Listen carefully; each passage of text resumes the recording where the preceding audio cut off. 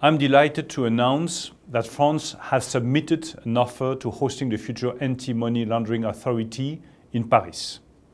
Why is Paris the perfect candidate to host the AMLA? First of all, France plays a leading role in the fight against money laundering and financing of terrorism. The FATF has recognized our efficiency, and we have taken many international initiatives in this field. Second of all, if located in Paris, the staff of AMLA would benefit from important synergies with the international institutions in charge of financial regulation, such as the EBA, the OECD, the ESMA, and the FATF.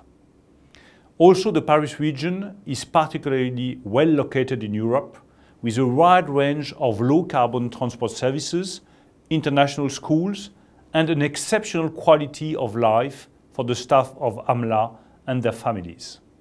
The French government is totally dedicated to hosting the AMLA in the best way possible, and I look forward to working closely with this authority to help strengthen the fight against money laundering and financing of terrorism.